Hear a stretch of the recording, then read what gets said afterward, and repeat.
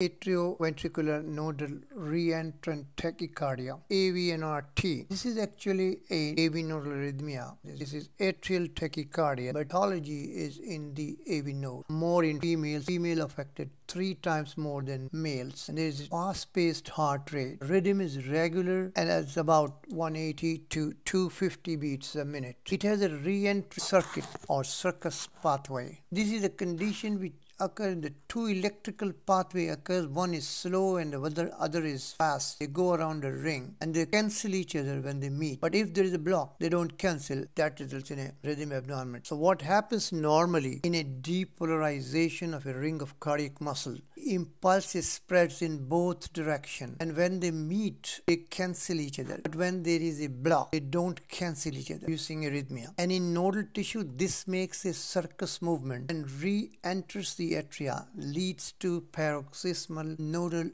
atrial tachycardia. AVNRT is the most common paroxysmal regular supraventricular tachycardia. And what is the cause of AVNRT? It occurs in the absence of structural heart diseases. And why does it occur? It develops because of the two electrophysiologically distinct pathways for conduction in the complex, slow and fast, in the complex syncytium of the muscle fibers that make up the AV node. How about the ECG in the AVNRT? It has a long PR interval, narrow QRS complexes, tachycardia rate of 150 to 250 beats a minute. P wave is frequently buried in QRS and gives a negative deflection, and that is due to the retrograde atrial depolarization. What's the treatment of nodal reentry tachycardia? Number 1, physiological AV nodal vagal stimulation with Valsalva maneuver or carotid sinus massage. Number 2, drugs ABCD, adenosine, beta blockers, calcium blockers, and digitalis. And number 3, surgical treatment,